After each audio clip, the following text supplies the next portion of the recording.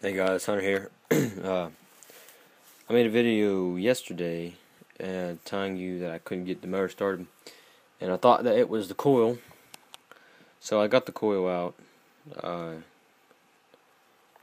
and it's easy to just take it out. There's two bolts, and then all you gotta do is unhook the kill switch, the kill wire, and the spark wires. You know. Well, there's two of them on mine. There may be one of them on yours, but mine's a twin. Means it has a two-cylinder. But I got it off, and I was talking to my grandpa, and the way mine works is the flywheel. As it spins, there's a magnet on the flywheel, and it puts a spark or whatever, and tells this to turn on, and do its job. But you can see these ends. His ends are pretty rusted.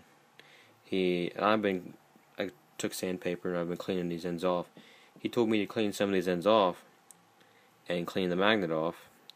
And then he told me to try it like that. 'Cause he said it could be the rust that is holding it back, or not letting it get what it needs to do.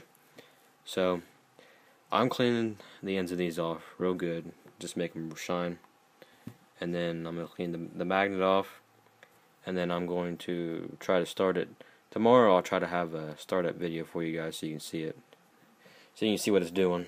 Anyways, so, alright, bye.